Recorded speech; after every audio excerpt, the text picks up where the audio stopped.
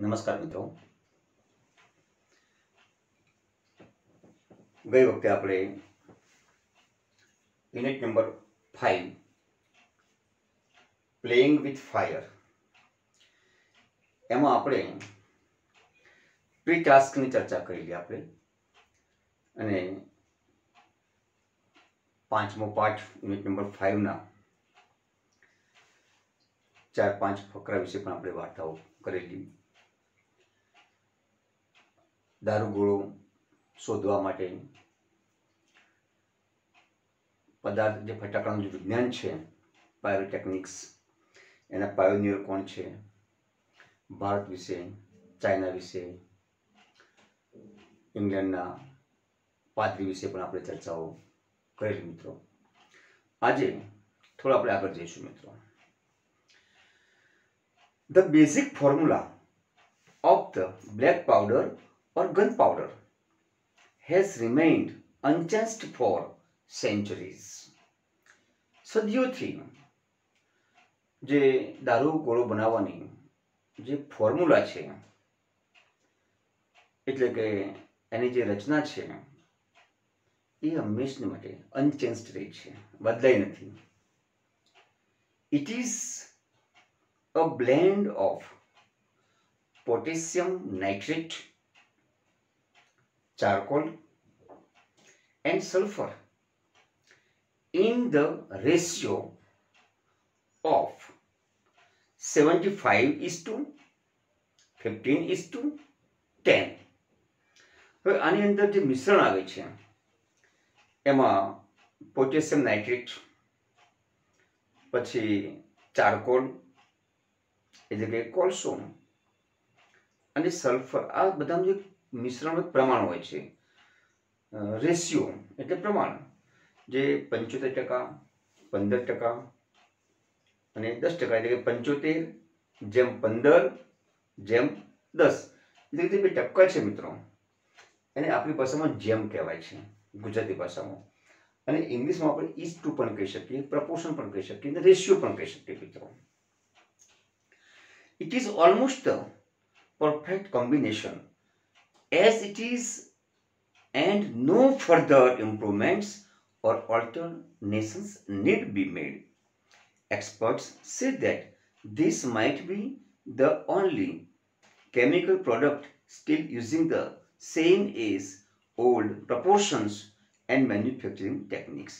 એટલે કે મિત્રો એવું કહેવાની વાત છે કે આવા પ્રમાણથી બનતું મિશ્રણ, જે આપણે જેમની વાત કરી, એ લગભગ ચોક્કસ હોય છે અને તેમાં કોઈ સુધારો કે ફેરફારની જરૂર હોતી નથી. નિષ્ણાતો કહે છે કે કદાચ આ એવું રાસાયણિક પ્રોડક્શન છે કે જે હજુ એ જૂના પ્રમાણમાં જે ચાલતું હતું એ પ્રમાણે જ એ ચાલતું હોય છે મિત્રો. However, with the development of modern chemistry એટલે કે આધુનિક રસાયણશાસ્ત્ર, હા અહીંયા આપણે આગળ જોયું કે રિમેઇન અનચેન્જ્ડ એટલે કે વણ બદલાયેલું, બ્લેન્ડ એટલે મિશ્રણ જે આપણે જોઈ લીધું હમણાં, ઓલ્ટરનેશન્સ એટલે કે ફેરફાર, પ્રપોર્શન એટલે કે પ્રમાણ, જેમ ઇઝ ટુ, મેન્યુફેક્ચરિંગ ટેકનિક્સ એટલે કે ઉત્પાદનની પ્રક્રિયા. આ શબ્દો આપણે આ ફકરામાં જોયા છે મિત્રો. હવે જોઈશું આપણે કે however, with the development of modern chemistry, light and color effects have become common in fireworks. In the last century, the discovery of aluminium, magnesium and titanium, which burn at high temperatures emitting bright light, dramatically improve the brilliance of fireworks. Similarly, colors too are a recent development. The principal color emitters in pyrotechnics were identified after decades of research, and these colors are formed in one of two ways, luminescence and incandescence. આ મિત્રો એક જે વાત કરી છે કે આધુનિક રસાયણશાસ્ત્રના વિકાસથી ફટાકડામાં પ્રકાશ અને રંગો એક સામાન્ય બાબત બની ગઈ છે. લગભગ સદીઓથી, એક સદીથી, દાયકાથી, સેન્ચુરી, ડેકેડ, લગભગ સદીથી એલ્યુમિનિયમ, મેગ્નેશિયમ અને ટાઇટેનિયમની શોધ થઈ અને આ પદાર્થો ઊંચા તાપમાને બળીને તેજ પ્રકાશ ફેલાવે છે, જેથી ફટાકડામાં એક ડ્રામેટિક ચેન્જ થાય છે, ડ્રામેટિક ઇમ્પ્રુવમેન્ટ આવે છે. જેના કારણે તેવી જ રીતે રંગોનો પણ વિકાસ હાલમાં થયો છે અને દશકોના સંશોધન બાદ જે પાયરોટેકનિક્સમાં રંગો ફેલાવનાર મુખ્ય ઘટકો શોધી કાઢવામાં આવ્યા છે. અને આ જે રંગો છે એ બંને એ રંગો છે કે લ્યુમિનેસન્સ એન્ડ ઇનકેન્ડેસન્સ. આ બંને પદાર્થ રંગોથી ઓળખાય છે મિત્રો. આમાંથી રંગો નીકળતા હોય છે, જે આપણે અહીંયા જોઈ શકીએ છીએ. ક્યારેક ક્યારેક ફટાકડા ફૂટતા હોય છે અને ફૂટ્યા પછી આકાશમાં રંગબેરંગી ફટાકડા ફૂટે, એમાંથી બધા અવાજ, રંગ નીકળે. તો આ બધું પાયરોટેક્સનું વિજ્ઞાન છે, એ આ બંનેના કારણે થતું હોય છે. અમારી વખતે જ્યારે ફટાકડા ફૂટતા એટલે દિવાસળી ચાંપવાની, ફટાકડો ફૂટે, અવાજ આવે એટલે સંતોષ થાય. પણ હવે ફટાકડાની શાસ્ત્રમાં, પાયરોટેકનિક્સની અંદર પણ ખૂબ જ સુધારા જોવા મળે છે. આ વૈજ્ઞાનિકો હજુ પણ નવી નવી ફટાકડા ક્ષેત્રમાં, પાયરોટેકનિક્સમાં શોધ કરતા હોય છે મિત્રો. Incandescent light is produced when a substance is heated so much that it begins to glow.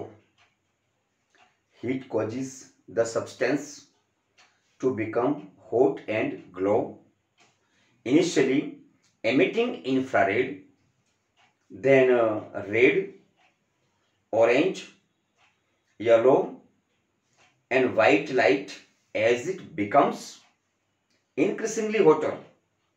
When the temperature of a firework is controlled, the glow of its metallic substance can be manipulated to be a desired color at the proper time.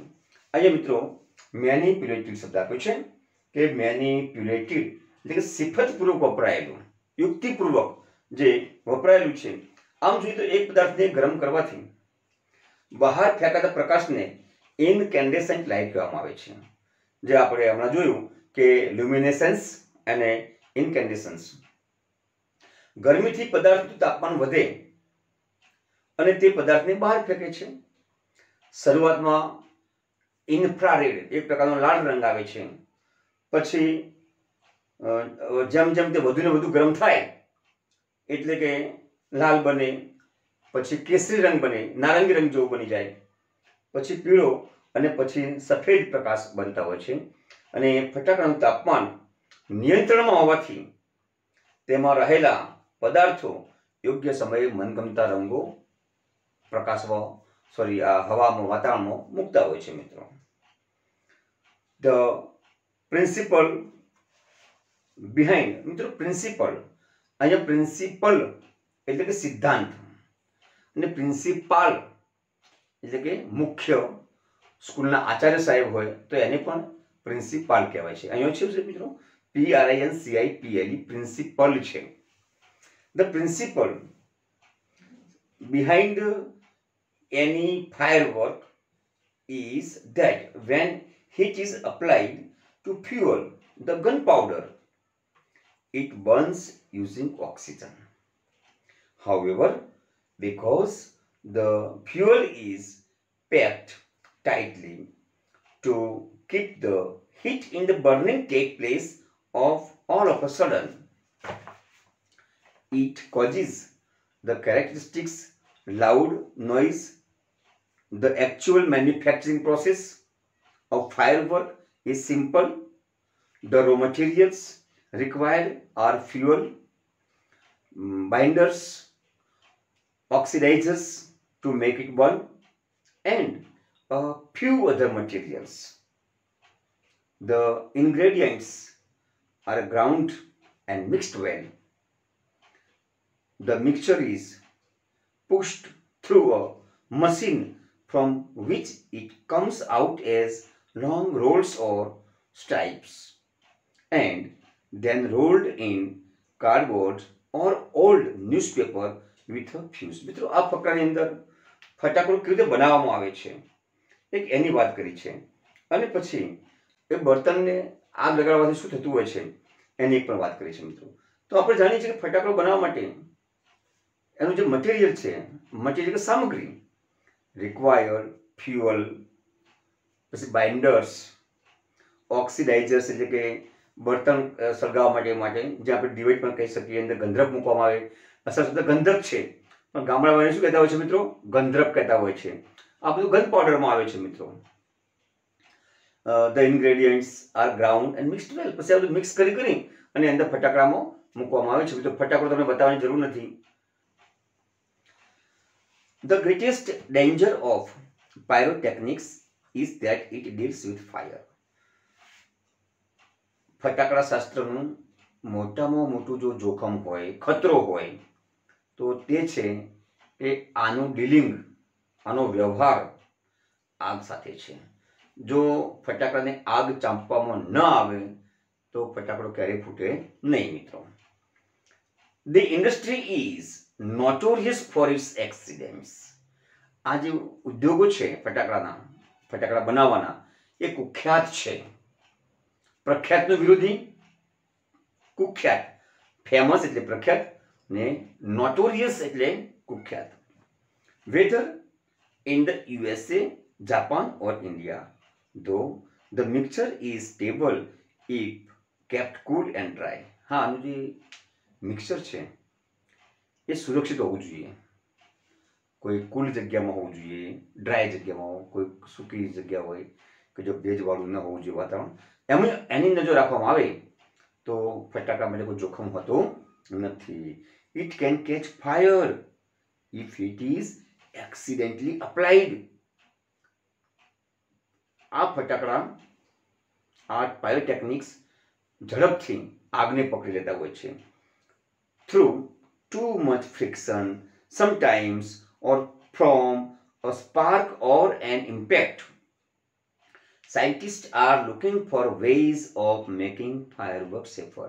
ગમે ત્યારે ઘર્ષણ થઈ જાય તો પણ ફટાકડામાં દુકાનોમાં આગ લાગતી હોય છે. આપણે સાંભળતા હોઈએ, જોતા પણ હોઈએ છીએ કે ફટાકડાની દુકાનોમાં આગ લાગવાના બનાવો જે ફ્રિક્શનના કારણે બનતા હોય છે મિત્રો. આજે વૈજ્ઞાનિકો હજુ વધુ ને વધુ આ ફટાકડા ઉદ્યોગને સલામત રીતે બનાવવું એ સંશોધન કરી રહ્યા છે એનું. ઇન ઇન્ડિયા, હવે ભારત દેશની વાત કરીએ આપણે. In India, fireworks used to be imported from China. During the Second World War, these imports were stopped. And the safety match producers of Sivakasi in Tamil Nadu began manufacturing fireworks for Deepavali. In 1992, the company used about 60 crores worth of firework and 60 to 70% of these came from Sivakasi. મિત્રો ભારત દેશની અંદર પહેલા ફટાકડાઓ ચાઇનાથી આયાત કરવામાં આવતા હતા. જો કે આજે પણ આપણે ચાઇનાથી ઘણો સામાન આયાત કરતા હોઈએ છીએ. જો કે દેશની હવે જાગૃત યુવાનો થઈ ગયા છે, નાગરિકો, અને ધીમે ધીમે જે ચાઇનીઝ વસ્તુઓનો બહિષ્કાર કરે છે એ દેશ માટે ખૂબ સારી વાત છે મિત્રો. અહીંયા પણ પછી એવું થયું કે બીજું વિશ્વયુદ્ધ પછી એના દરમિયાન આપણે આ જે ચાઇનીઝ વસ્તુ લાવવાની હતી ફટાકડા એ સ્ટોપ કર્યો, એટલે કે એને અટકાવવામાં આવ્યું આયાતને. પછી આનું ઉત્પાદન દેશમાં જ કરવામાં આવ્યું. તામિલનાડુમાં જે શિવકાશી છે ત્યાં એનું ઉત્પાદન થયું અને 1992માં લગભગ 60 કરોડ ફટાકડાનું આપણે દેશની અંદર ફોડીને દિવાળીની ઉજવણી આપણે કરેલી મિત્રો. આજે 60 થી 70% ફટાકડા આપણા દેશમાં આવે છે એ પણ શિવકાશીથી આવે છે. In Sivakasi, fireworks are manufactured in a number of small units. 3 months before the festival is the busiest time for these units. Fireworks are transported to every nook and corner of the country. The working conditions of these units are, however, far from satisfactory. There are very few testing facilities for quality or uniformity એટલે કે એકરૂપતા, and hardly any safety measures in force.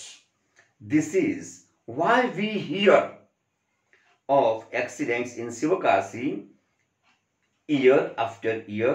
It is very difficult to get information on how to manufacture fireworks because it is not considered safe to give everybody the details. Only a very few reliable person are taught this art. કહેવાનો મતલબ એ છે મિત્રો આ ફકરાની અંદર કે આ જે ફટાકડા બનાવવાની જે ફેક્ટરીનું જે લાયસન્સ છે એ દરેકને આપી દેવામાં આવતું નથી. એના માટે કેટલી ગોપનીયતા હોય છે બધું. એટલે આમાં કેટલીક એકરૂપતા હોય છે અને કોઈ પણ આનું લાયસન્સ માંગે ફેક્ટરી ફટાકડા બનાવવાનું તો એ બધાને મળતું નથી મિત્રો. In many countries, ઘણા દેશોમાં fireworks are not allowed to be used by individuals. ઘણા દેશોમાં તો ફટાકડા ફોડવાની પરવાનગી આપવામાં આવતી નથી વ્યક્તિગત રીતે. Only community displays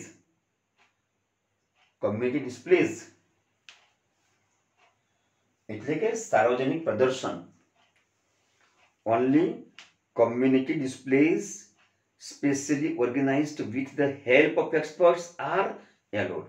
વિદેશોની અંદર કોઈ સાર્વજનિક પ્રદર્શન હોય તો જ ખાસ કરીને સ્પેશિયલી ઓર્ગેનાઇઝડ હોય તો જ એમને ફટાકડા ફોડવાની પરવાનગી આપવામાં આવે છે. એટલે મતલબ શું મિત્રો, ત્યાં બહુ જ ચુસ્ત કામકાજ છે. આપણા દેશની અંદર હજુ આવું નથી. આપણે ત્યાં બાળકો પણ ફટાકડા ફોડતા હોય છે. અને હું તો તમને મિત્રો એક વાત કરીશ કે જ્યારે પણ બાળકો ફટાકડા ફોડતા હોય એઝ અ વડીલ તરીકે આપણે એમની પાસે રહેવાનું રાખવું અને રહેવું જોઈએ. હું તો કહું છું રાખવું. આમાં સૂડ ન ચાલે મિત્રો, આમાં મસ્ત જ ચાલે. આપણે રહેવું જોઈએ એમની પાસે, જેથી કરીને કંઈ પણ અકસ્માત થઈ જાય તો આપણે જોડે હોઈએ તો એમાં કંઈક ઘટાડો થઈ શકે, કંઈક આપણે હેલ્પફુલ થઈ શકે મિત્રો. With the help of experts are followed, a great deal of care is taken for safety at these displays. However, since even children are allowed to play with fireworks in India, it is important to observe certain safety rules. અરે વિદેશોની અંદર તો કેટલી બધી ચોકસાઈ પછી ફટાકડા ફોડવાની પરવાનગી આપવામાં આવે છે, જ્યારે ભારતમાં તો આપણા દેશમાં નાના બાળકોને પણ કોઈ પણ રોકટોક વગર ફટાકડા ફોડી શકતા હોય છે. પણ એવું નહીં મિત્રો, વડીલોએ એની ખૂબ જ ધ્યાન રાખવું જોઈએ મિત્રો. Fireworks should be stored, handled and lit with care. ફટાકડાને બહુ સુરક્ષિત જગ્યાએ રાખવા જોઈએ, એને યોગ્ય રીતે હેન્ડલ કરવા જોઈએ અને કાળજીપૂર્વક એને સળગાવવા જોઈએ. They should never be stored or unpacked near flame, gas cylinder or heater. જે જગ્યાએ જોખમકારક વસ્તુ લાગે, જ્યાં આગની જનેતા હોય, મીન્સ કે જો સિલિન્ડર હોય, સગડી હોય, સ્ટવ હોય, ચૂલો હોય, તો આવી જગ્યાએ ફટાકડા રાખવા જોઈએ નહીં. One should never wear long, loose clothes or nylon clothes when lighting crackers. ફટાકડા ફોડતી વખતે બને ત્યાં સુધી ચુસ્ત કપડાં નહીં પહેરવા, નાયલોનના વસ્ત્રો નહીં પહેરવા, પણ સુતરાઉના વસ્ત્રો હોય, ઢીલા કપડાં હોય એવા પહેરવા. And since the powder in crackers is poisonous, they should never be carried loose in your pocket or your hand. અને જે મિત્રો ફટાકડાની અંદર ફૂટ્યા પછીનો અથવા તમે ખિસ્સામાં જો ફટાકડા રાખો એ પણ નહીં રાખવા જોઈએ. એક બહુ સરસ, they should never be carried loose in your pocket or your hand. હાથમાં કે ખિસ્સામાં કે જેમાંથી ગન પાવડર નીકળતો હોય, ગંધક નીકળતો હોય, ગંધરપ નીકળતો હોય એ એમાં રાખવા જોઈએ નહીં. Also fireworks should never ever be lit inside a house. ઘરમાં ક્યારેય ફટાકડા ફોડવા જોઈએ નહીં. Firework when you are lighting it, and never use fireworks to frighten people. મિત્રો, ફટાકડા ફોડવાની કળામાં કોઈને ડરાવવા નહીં. ક્યારેક ક્યારેક શું થાય તમને ખબર છે? હસવામાંથી ખસવું પણ થઈ જાય મિત્રો. ઘણા પ્રસંગો આવા બનતા હોય છે કે જેમાં આપણને હસવું આવતું હોય પણ જે ભોગ બનતા હોય છે એને રડવું પણ આવતું હોય છે મિત્રો. એટલે ક્યારેય કોઈ ડરાવવાના પ્રસંગો ન કરવા જોઈએ. ઇફ in spite of એટલે કે આમ હોવા છતાં, if in spite of being careful, આટલા બધા કેરફુલ હોવા છતાં, you do get a burn, go to a doctor instead of applying oil or ointment. અને આટલી કાળજી રાખી છે છતાં પણ જો ફટાકડો ફૂટતા ક્યાંક જો બળી જાઓ, જખમી થઈ જાઓ તો તાત્કાલિક ડોક્ટરનો સંપર્ક કરવો. કોઈ ઘરગથ્થુ નુસ્ખા કરવા નહીં. With care and consideration we can make our favorite festival a much safer one. જો વિશેષ પ્રમાણમાં કાળજી રાખશું તો આપણો જે તહેવાર છે, દિવાળીનો તહેવાર છે, આપણો પવિત્ર તહેવાર છે, આપણો દેશનો મોટો તહેવાર છે, એને શું કરી શકીશું આપણે મિત્રો? We can make our favorite festival a much safer one. આપણે વધુને વધુ સેફ એટલે કે સલામત બનાવી શકીએ. આપણે પણ સલામત રહી શકીએ. અને આવા પ્રસંગમાં, આવા તહેવારમાં ઘણા બાળકો ફટાકડા ન ફૂટેલા હોય એવાને આમ કરીને પછી અંદરથી જે ગન પાવડર નીકળે એને આગ ચોપે અને પછી ફોડતા હોય છે, જેને અમારી ભાષામાં અમે ગામડામાં સસુરિયા કહેતા. તો આવું પણ કરતા હોય છે. ક્યારેક આમ સળગાવે અને આમ થાય તો શું થાય મિત્રો? આ બધું બળી જાય મિત્રો. એટલે વડીલોએ એટલા માટે એમની પાસે જોડે રહેવું પડે છે. બાળકને ખબર ના પડે મિત્રો, પણ આપણે જોડે રહીશું તો આપણા ડરથી બાળક યોગ્ય રીતે ફટાકડા ફોડવાનું શિક્ષણ મેળવશે મિત્રો. મને વિશ્વાસ છે મિત્રો કે આ પાઠમાં તમને ખ્યાલ આવી ગયો હશે. હવે તમે જે મને પાઠમાં શાંતિથી સાંભળ્યો એ બદલ આપનો ખૂબ ખૂબ આભાર માનું છું મિત્રો. અને આ પાઠ, આ મારી જે ચેનલ છે મિત્રો, એને વધુને વધુ ફેલાવો થાય, પ્રચાર થાય, પ્રસાર થાય એ માટે તમે ખૂબ ચેનલને પ્રસાર કરાવજો અને સબસ્ક્રિપ્શન કરાવજો. આ તમારો સહકાર મિત્રો, એ બદલ તમારો ખૂબ આભાર. ધન્યવાદ.